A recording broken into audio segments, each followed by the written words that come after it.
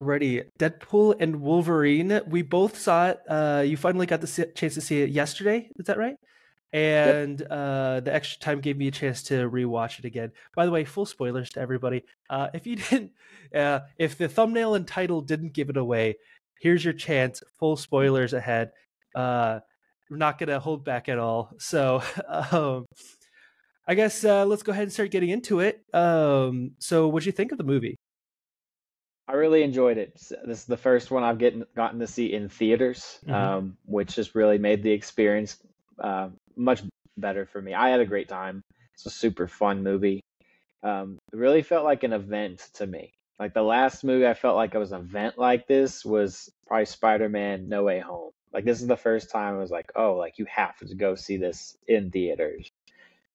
So yeah, I loved it. Yeah, I think you're right because there have been a couple of really big movies that have come out over the last year or two. I mean, we've got Barbie and Oppenheimer. I mean, I guess that you could call that the big event. The Um, Barbenheimer event. yeah, although it hasn't done like Barbie didn't do as well as Inside Out 2 has. Like Yeah. Inside Out 2 has made more money this year than Barbie did last year. And so there's been some big movies, but yeah, like this is Oh the yeah. first. It's like the return of the big Marvel event movie, Oh yeah. which has been so much fun. Yeah, I think you and I's both of our favorite movies in theaters this year was Dune. Not this, but like Dune was just a really good movie. This was an Yeah, event to yeah, me. yeah. It was a lot of fun. I when rewatching it, because after I got out of the theater for the first time, I had it as my number 2 spot for the year. But as I kind of let it settle and whatnot, it kind of dropped down below. I think I want to say number 4 now. Yeah, I think it's number 4 now. So still top 5 for me. Still really really enjoyed it, especially after the second watch. Hmm. There's a lot of jokes. I actually had to write down some notes after I watched it the second time because there's a bunch of little tiny jokes that I think most people probably missed. Hmm. But I just wanted to point them out. I'll probably do that a little bit later. Um, what I think the first thing I noticed in the movie was, I mean, besides the fact that they're going up and literally digging up the grave of Logan Hmm. in the movie, but one of the first things I noticed was that they actually had real credits in the beginning. I was looking for that because you made a point to like make sure I'm looking for them the first two. So I was Yeah, like, all right, where's the joke here? And it was just the credits. it was just regular credits, and I was kind of disappointed by that because the other two movies they went so hard on that. But the Bye Bye Bye, that was, oh man, that was so much fun. That was good. That was one of my favorite parts of the movie. I Yeah, think consistently every Deadpool movie, one of my favorite scenes is the first scene. So yeah. I would loved it. And I've been seeing a lot of videos recently about people doing the Deadpool dance. Uh, Do you think that that was was, actual Ryan Reynolds dancing? I don't know. I would like to think so. I think it was because the dance moves like weren't that good. Like they were pretty stiff. So like it makes me feel like they didn't just like bring someone in to dance. It's like, no, you're dancing now. That's a fun thing. I would like to think that Ryan Reynolds actually did that. Seems like the kind of thing Yeah. he would do. Um, Is you think he's in the suit like 99% of the time outside of stunts? I don't. I'll be honest. I have no idea. Again, I would like to believe so. I'd I like to know. think that. I like to Um, as well. because like, and just because of like how everything going into it and everything, I'd like to believe that he is in the suit 99% of the time. Hmm. Um, although speaking of which, um, at the end when they're holding hands and the antimatter and matter are coming together, Hmm. I really want to say that Wolverine wasn't actually Hugh Jackman. The entire time he was wearing the mask, I was like, I can't tell if that's Hugh Jackman or not. Yeah. And then his shirt comes off and I'm like 95% sure that is a body double. This like Uh 60-year-old man. I because it's like his mask is still on but his shirt comes off and I'm like I'm pretty sure like that was a really funny moment because it was like, yep, we're doing the shirtless scene right now, and Hmm. Oh, I'm pretty sure that they kept the mask on so they could have a body double in there. I'm gonna hold out hope. I'm gonna say that was Hugh Jackman. I mean, he was huge all movie. Like his arms were insane. Yeah, Like I'm just gonna choose to believe that even a 60-year-old man can look that good. that's really interesting. Yeah. Um, let me think here. I guess what direction do we want to go? Do some cameos. Cameos. Yeah. So I guess we could start off in the earliest bits. The first cameos we get are all the Wolverine cameos. Yeah. How many of those did you understand when watching the movie? The only one that when I saw it, I was like, oh, I know what that is, was Patch. Okay. And I don't really even know how I knew it. It might have been like a Marvel game I played one time. And Okay. then I was like, I knew the eye patch Wolverine, but I didn't know the rest of them. I mean, obviously there was the comic accurate Wolverine. There's the Calverine. Oh, well, yeah, that one was great. Yeah, those two. A little jab at DC. Yeah. Well, I think because it's something kind of like in the vein of I'm blanking on the name real quick. Fantastic Four and Multiverse of Madness. John Krasinski. Yeah, John Krasinski being cast. It was a fan like casting. a fan casting. And they were just like, hey, why not? It's a cameo. We can do that. We don't have to commit to it. I think that's why he was there is because it was a fan casting. And a little joke I noticed with Henry Cavill is so have you seen Mission Impossible Fallout? Mm-hmm. So you know how like he does that like the arm reload thing. They had like when I was watching it and he threw his arms out almost in a similar vein of that arm reload thing from Fallout. That'd be really funny if that was what they were referencing. I think it was like that was my thought process. Like because the way he was like he was like getting him out like with using force, in his arms, getting those claws out. So I think that's to me that is a reference. I think to you might be right because that's a pretty iconic scene from Henry Cavill. Yeah, and it was Henry Cavill doing it again. And obviously some jabs at DC from that. Of course. Yeah, of course. And then I think the only other when the Hulk versus Wolverine, that one. Yeah. Now, granted, I didn't really recognize any of the like suits or any of the other stuff except for the stuff that was pointed out.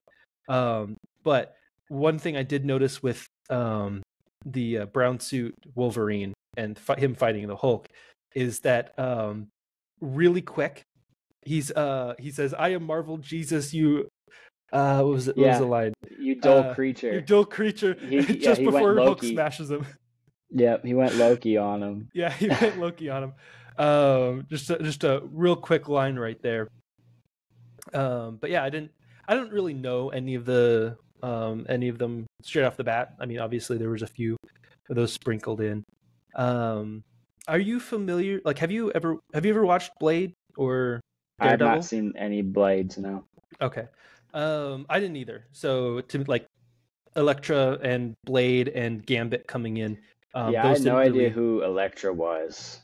And then and then I knew who Blade was when I saw him. And then Gambit was my favorite cameo of the whole thing. Not that I was like a Gambit fan going into it, but like when he was on the screen, I feel like he stole the show. Oh yeah, absolutely. I think I thought Gambit. I think he looked really cool.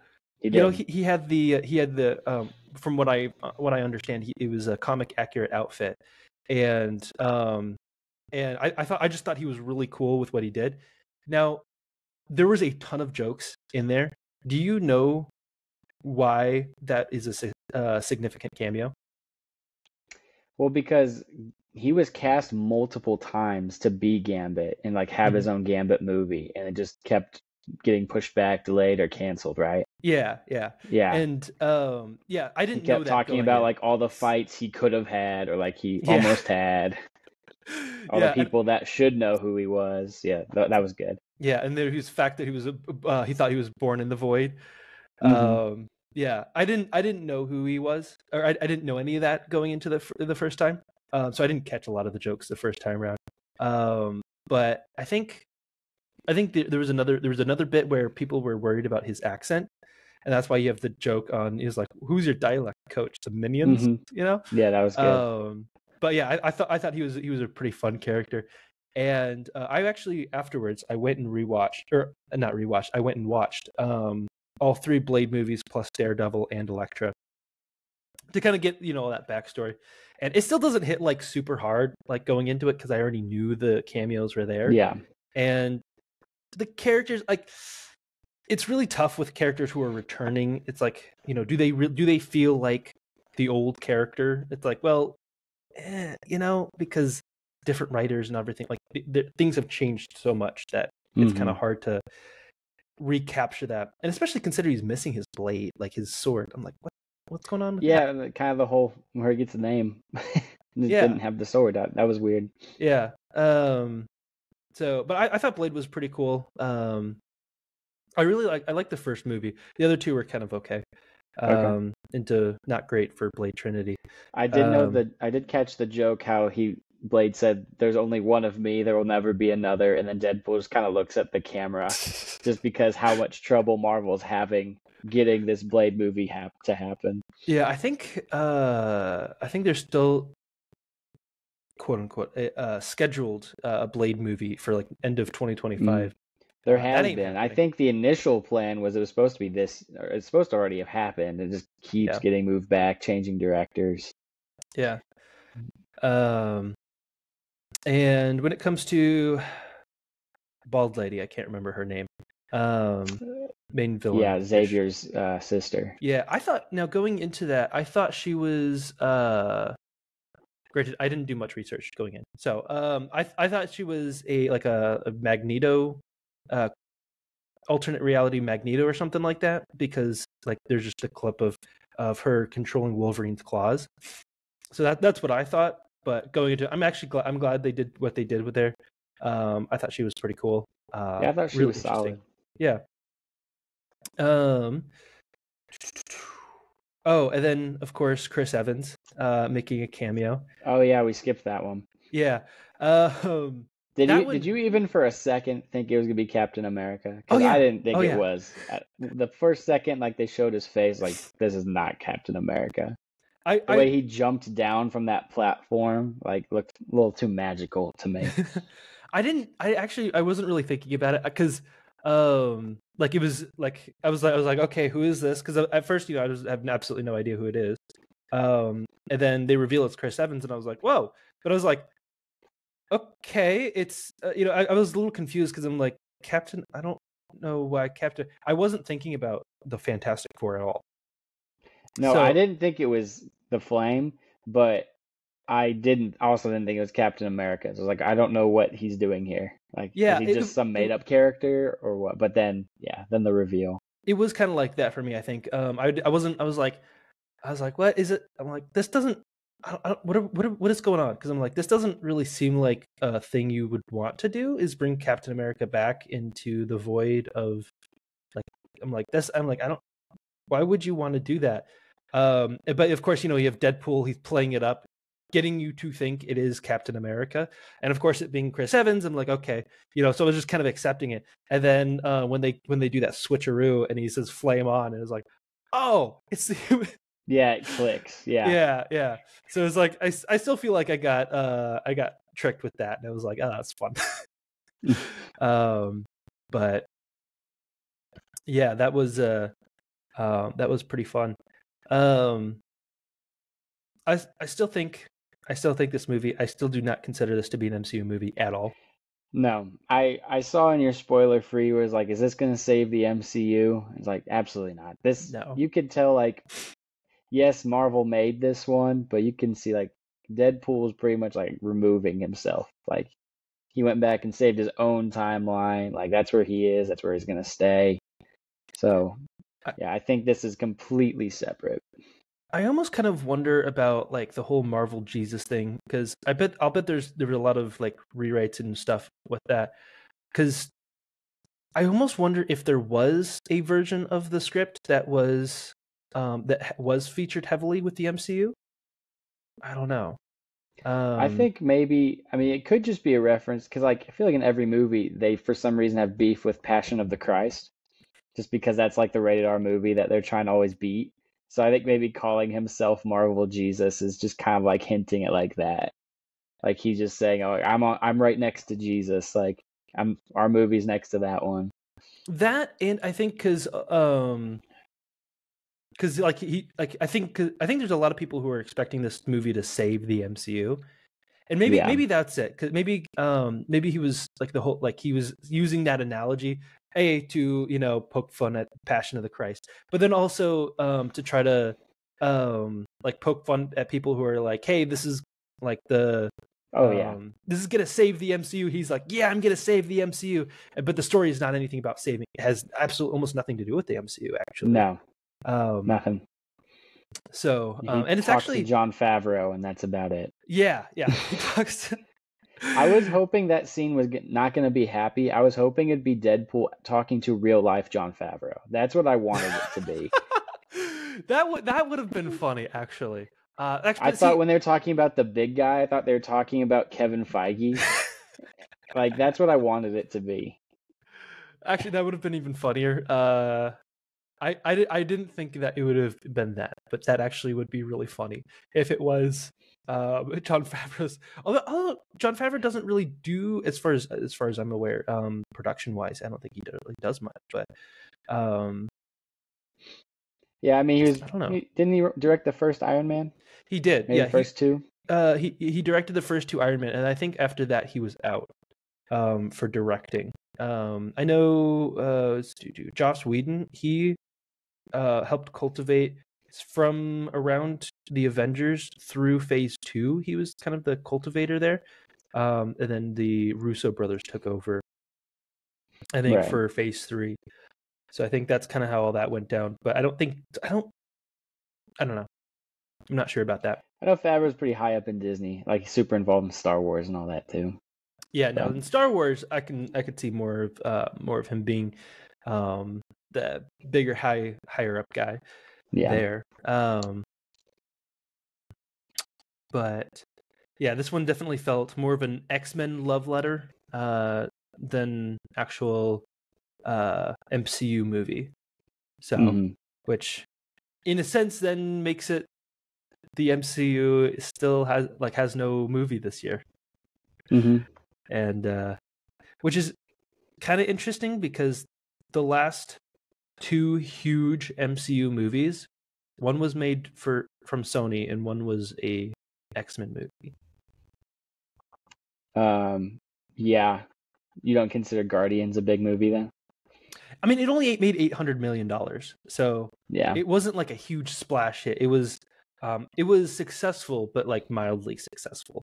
hmm But even that, like, still the better movies from the last couple of years, it was James Gunn, Guardians of the Galaxy. It was Ryan Reynolds with Deadpool and Wolverine, and then you've got No Way Sony Home. with the No Way Home. The rest of them have performed pretty mediocrely, I think, at best. Even though I think Doctor Strange: The Multiverse of Madness made almost $1 billion. Um, but I know a lot of people don't like that movie, so I think that movie gets too much hate. I I liked think so. it. I really enjoyed it, and I think a lot of what people say about Multiverse of Madness, I think some of it's just because they heard so many rumors about stuff, and then it Those didn't come expectations that true. we've talked about. Yeah, expectations were too high, and they didn't get meet. So I don't know who all the cameos that didn't show up in Deadpool and Wolverine though, because again, I paid literally no attention to it. I Um, thought there would be more, honestly. Like, not like I had someone in my head, like, I hope I see this person, but more just, I thought, like, kind of to make fun of all the multiverse stuff that's been going on, like, in Marvel and DC. I thought they were just going to throw, like, everything at us. yeah, And, like, they did that with the Deadpools and the Wolverines, but then I felt like we're pretty restrained with everything else. yeah, they think they did that. Yeah, I would have liked to have seen some more characters, um, but yeah. So, um, Okay, I've got a couple more jokes I want to go ahead and mention as well. So we've already gone through a couple of them that I wrote down.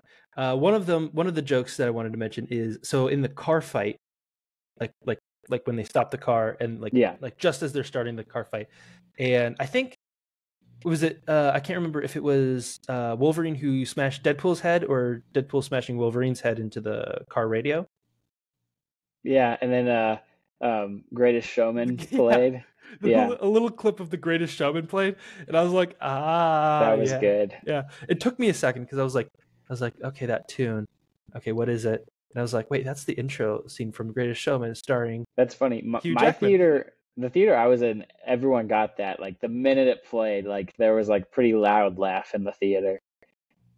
I think my second showing, people were actually a lot more energetic, I want to say, this the second time than the first time I watched it. I think I watched it preview night, I want to say, on Thursday. Um, Also in 3D, which I stand by my, I don't like 3D. It's cool for like the first like 5 minutes, and then it gets super distracting. Especially in Yeah, like that first opening scene with the dancing and whatnot. That was kind of distracting. that's fair. Not gonna lie. And then there was another joke. I can't remember exactly what the line was, but Deadpool referenced Will Smith when he slapped Chris Rock from the Oscars a couple years ago. This was when he was in the TVA. He was about to get hit in the face, and he was saying like, get something out of your mouth or something like that. I can't remember exactly what he said, but I'm like, I noticed that I was like, that's a reference to Yeah, the I didn't catch Oscars. that one. Yeah. Um but yeah, that's all the jokes that I wrote down, little things. Um Pretty funny. One thing I thought was really fun about this movie is just there's so much cultural references just sprinkled in. I think more than the others, or maybe I just noticed them more because I've been much more in the pop culture over the last 6 years versus when Deadpool 2 came out. When I saw that, it came out in 2018, and I wasn't in like part of the cultural zeitgeist before then. So maybe I just noticed way more things. But I think I definitely felt like there was a lot more um, cultural references sprinkled in. A lot of references. Mhm. This is going to be something that you can go through like frame by frame and like line by line and find just a crap load of jokes in there that are really funny. Where would you rank this with the other two? So I still put Deadpool, the first Deadpool, at number one. Then Deadpool and Wolverine, then Deadpool 2. Yeah. I think the story work. I think both Deadpool 2 and Deadpool and Wolverine have big story issues. Oh yeah. Um, They're which big like is we're Deadpool, so don't think about the logic. Yeah. Just have fun. And like the first one, it's like I am a sucker for simple stories, like simple stories that are effective. And it's just a simple revenge plot. Like it's just a simple revenge plot put in out of order, non-linear storytelling, and then you've got some action, and it's Deadpool, and then you mix all that together, and to me, like that becomes a bit of a classic right there. The other two, I feel like they do a lot more. They're trying to do so much more, and because of that, you've got a lot of logistical issues. Like I didn't like what they did with Vanessa in Deadpool and Wolverine. Like what they broke up. Like they what? Like that? I don't know. To me, that Yeah, didn't I make think sense. that was maybe something with the actor. Yeah, I don't I think know. the actress had Um, issues with Ryan Reynolds. I'm not sure though. that's I think interesting. maybe she just didn't want to be a part of the like a major part of the movie. But yeah, it was weird narratively. Like just I was thinking that they did that to drive Deadpool to like change. You know, that just all of that yeah, just didn't make too much sense to me. That just didn't no, it feel right. didn't. Um, Yeah, it but feels like that was like the whole arc of the second movie was saving someone that's not himself. yeah, Like well, he was saving the kid, and like this yeah, one's like do something outside of yourself. It's like didn't he just do that? Like yeah. I don't understand that arc. Just was like the same. and work for him. using Vanessa as like as a driving force to get him to do that.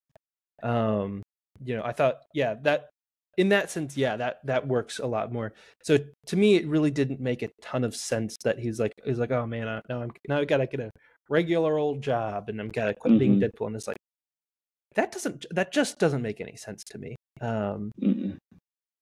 Yeah, but the story itself is just kind of weak. You've got a lot of cameo stuff where it's like, oh hey, we got this person back, yeah, but then you don't really do too much with it.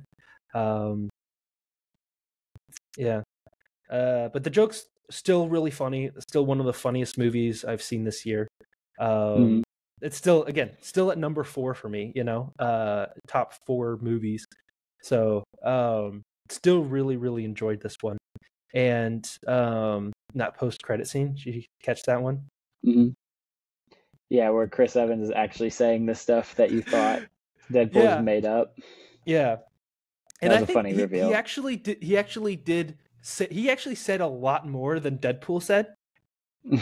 Because like having heard Human Torch go and go off on that rant, at the end of the first viewing, and then going back, I was looking for him to, at the very least, say that she can pull his skin off, for Deadpool to say that. And Deadpool never said that, so like that kind of indicated to me he said way more in that scene at the end than Deadpool even said. So he was way worse than Deadpool used. And actually rewatching that scene after having seen the post-credit scene, you can, like, it kind of recontextualizes it, so that now he's like, dude, don't stop saying what I said. Instead of like, whoa, I didn't say that, like, whoa, dude, chill. Instead, it's like an actual panic now. Yeah. So that kind of reworks that scene a little bit. It's funny. But yeah, so do you have any extra thoughts, any extra notes? Well, I had one thing I want to bring up. Did you hear the initial plan for how they were going to release this movie? I'm gonna go with no. Okay, so Ryan Reynolds said this in an interview, that the initial plan is they were not going to advertise this as a Deadpool movie. They were going to advertise this as a really bad cop, like buddy cop movie. Not do anything in the trailer, just make a fake trailer for a fake movie. Then people will go, like 5 people maybe will be like, oh, fine, I'll go see it. They'll play like 5 minutes of this cop movie, and then it turns into Deadpool and Wolverine, and nobody knows it's coming out. So then the only way is like people start, like the 5 people that went to the movie tell everyone like this movie was a Deadpool movie, and like get people to go in and see that. But the reason they didn't is they were worried about production leaks, like it get like exposed way earlier than the movie releases. But if they could have pulled that off, that would have been amazing. That would have been interesting, really interesting. Yeah, I think I have heard about that. Yeah, like that. I don't know if that would have been a really funny thing to happen. But considering, like, by weekend number 2, they already, like, Deadpool and Wolverine's already the second largest movie of the year. Oh yeah, it's Like, definitely not a good way to make $800 money. million. Yeah, But it's a really funny, I think, creative decision. Like if you care more about the product and the experience than the paycheck, which should have done that before you were with Disney, if that's what you care about. But yeah, definitely. And I had a thought in there. I lost it. Yeah, that would have been just a really funny thing to happen. But yeah, it would have been pretty wild, but hard to pull off for sure. Really hard. Yeah, absolutely. Oh yeah. I did notice, or there was one at one point I did see a production leak. It was a photo of Deadpool holding up Sabretooth's head. That was after he got decapitated. Oh really? Yeah, I did see that for like a second. I scrolled away. I didn't know who it was at the time. So that was still, like, all that was still a complete surprise to me. But I was just thinking, like, I thought about it during the movie, and I was like, wait a second. I've seen this from like a production leaks. photo. And that was funny. Oh yeah, and then there's also references to Furiosa in the movie as well. Yeah. Well, at first they're like he said Mad Max. He's like, well, we can't say that because of IP. And then he just straight up said Furiosa. You're Queen Furiosa. Yeah, it was really funny. Yeah, that was a funny joke, especially considering that Furiosa absolutely bombed at the box office. Unfortunately, I like that movie. It was good. But Artie, you got anything else for us? I don't think so. No. Alrighty. So we'll go ahead and end it there, guys. Thanks for watching. I appreciate it. And if you guys want, I believe next week I'm going to be releasing my X-Men franchise review. Went through most of the X-Men movies for the first time recently. So I recorded all of that before I went and saw Deadpool and Wolverine. So I didn't have any Deadpool and Wolverine spoilers in it. But if you guys want to see that or any other videos in the future, you can go ahead and hit the subscribe button and leave a like if you guys enjoyed it. And we'll see you guys in the next time. Ciao.